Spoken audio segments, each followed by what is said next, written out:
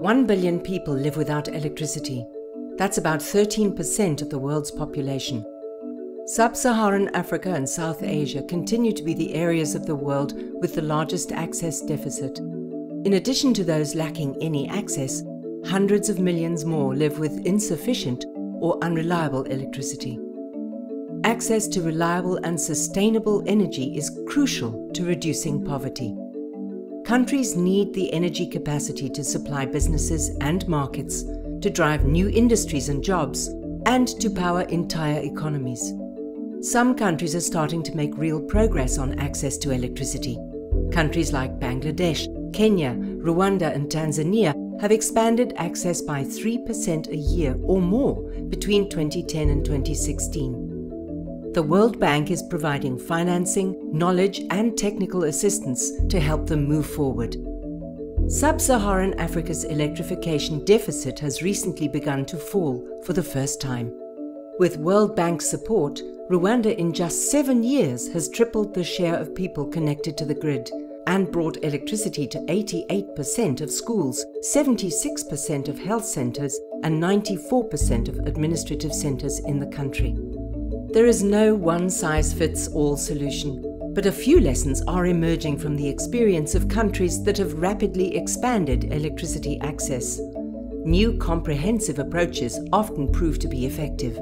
They include combining grid, mini-grid, and off-grid solutions, innovations in policy, financing and technology, and long-term planning. Viable utilities and a focus on service to customers to improve reliability and affordability are also crucial.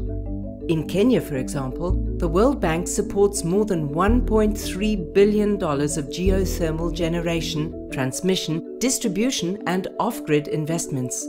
This has helped Kenya more than double electricity access rates from 23% in 2009 to 56% in 2016. Technology is also playing an important role when it comes to improving and expanding access.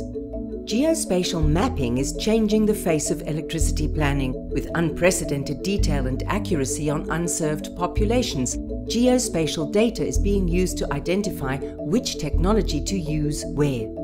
With World Bank support, the Nigerian Rural Electrification Agency is mapping more than 250 sites for mini-grid development. The World Bank has a long track record of helping countries expand electricity service. Over the last 4 years, the World Bank contributed to new and improved electricity access for more than 45 million people. We are ramping up our support in response to demand from countries. In the last year, the World Bank committed $1.4 billion to energy access, compared to an average of $900 million a year for the previous 4 years. Of that, mini-grid and off-grid programs are growing the fastest, driven by demand in Africa and South Asia. The focus is not only on new connections, but also on quality, reliability, and affordability to bring people out of poverty. There's still much work to be done. The World Bank is committed to helping countries scale up innovative solutions that can bring electricity to all their citizens and end energy poverty.